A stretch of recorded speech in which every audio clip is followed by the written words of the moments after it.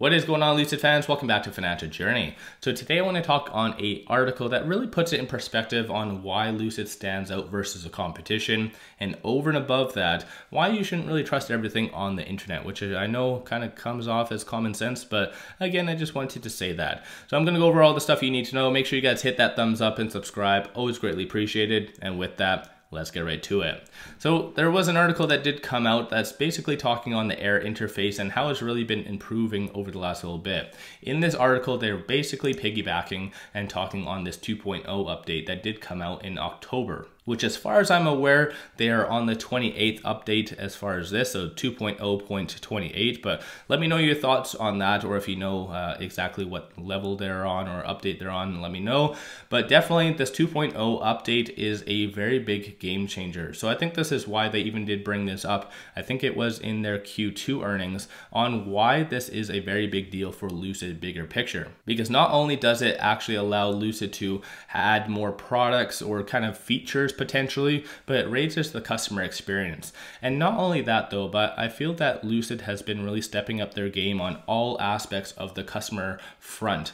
So whether you are just going into a studio, whether you're buying your vehicle, or potentially just doing a test drive, or just in a vehicle itself, definitely they're raising customer aspects. So I think that in among itself, over and above the technology aspect, sets Lucid apart, because I think in general, a lot of people absolutely hate Tesla's customer service. So that's one good thing that Lucid stands out over and above even the technology. So this article is very good. There was also a second article that did come out that's saying that Lucid Air Grand Touring keeps getting better. And in here, they are talking on this actual update as well, this 2.0 update. So definitely this is a very, very big deal. So let me know your thoughts on that in the comments below. I know I've really touched on the customer aspect in the past and also the technology front. So this is just more so piggybacking off of those updates in my previous videos, which of course I already know that even though we have very good technology and everything like that, the price hasn't really corresponded to what a lot of investors would have assumed. So this is why, as I always say, Lucid is a long-term investment that right now, especially with them ramping up production and the peer, you're going to see a lot more of these articles focusing on the interface and how that actually stands out and helps Lucid stand out over the competition. But as I said at the beginning, you can't really trust everything on the internet. I know that does come off as common sense, but in general, I think some people need to realize that. For instance, even myself, don't trust everything that I say, because I'm looking at this article and kind of giving you my thoughts on that. But let's say Green Car Report is very much biased. They have a very big position in Lucid.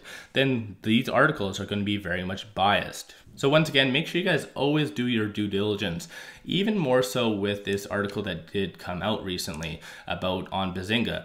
And they're basically saying that the firm predicts Tesla will be the top performing auto stock in 2023. And the firm they are talking on is CFRA. And they also do talk on Lucid bankruptcy. So in here, they're talking on how Rivian, Lucid, and Pfizer will remain unprofitable to continue to burn through cash at a rate that could threaten their viability. So once again, they are insinuating that Lucid could file bankruptcy in 2023.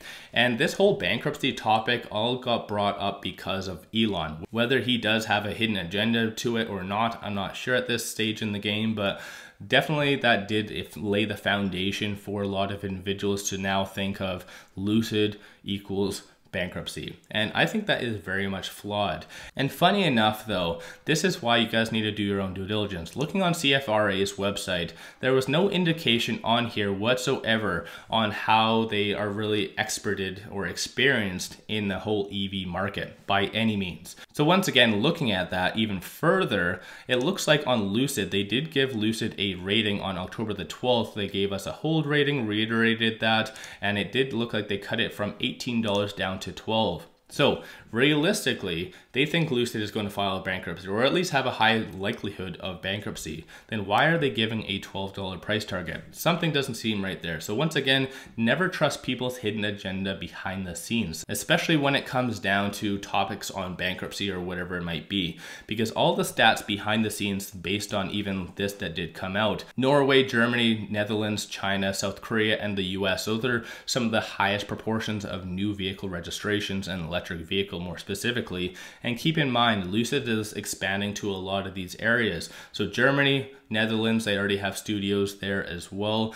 And when it comes to it, maybe based on PR, they might be bringing up in the Q4 earnings about China, potentially. I'm not sure at this stage in the game, but still, it's one of those things that I'm very much excited about Lucid's expansion into these areas. And that's just going to piggyback off of, like I already said, about this superior customer service and superior technology. So once again, don't always trust a lot of these articles that are coming out talking on bankruptcy. And more on a side note, I just wanted to kind of say, in theory, any stock that is on any exchange, whether it be New York Stock Exchange, NASDAQ, or whatever it is, they could, in theory, dilute. Of course, I'm not here to say that's a very positive thing, but if it is to avoid bankruptcy, then yeah, of the options, that's probably the better one.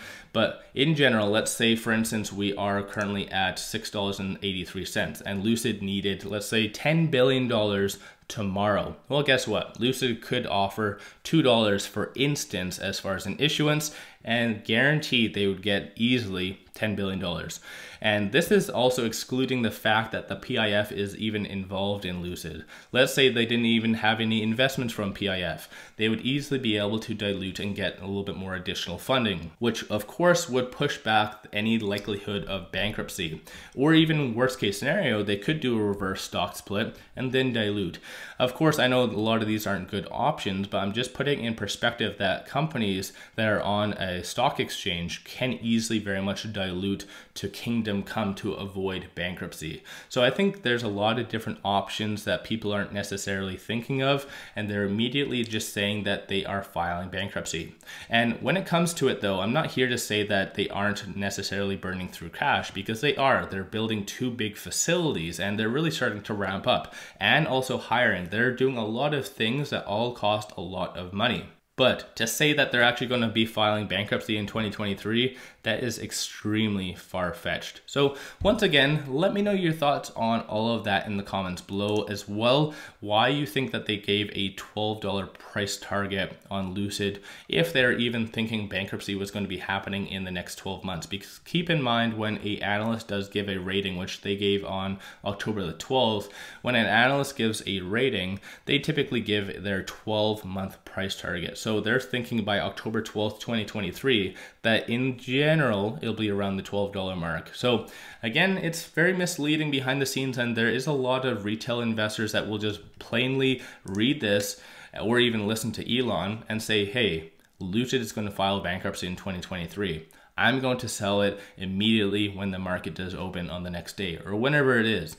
There's a lot of misleading facts behind the scenes that unfortunately retail investors that just take for face value and don't really look into it a little bit deeper than what they should. So even myself, I'm not a financial advisor. Let's say you guys disagree with some aspect of mine or whatever it is, or even my stuff. Always fact check even what I'm giving you as well, because in general though, I could be very much wrong. Lucid could potentially be filing bankruptcy in 2023. You never know. I'm not a financial advisor. I look at their numbers. I don't think it's an option, but clearly if Elon and some other institutions, CFRA, think so, then you never know at this stage in the game. Always do your own due diligence.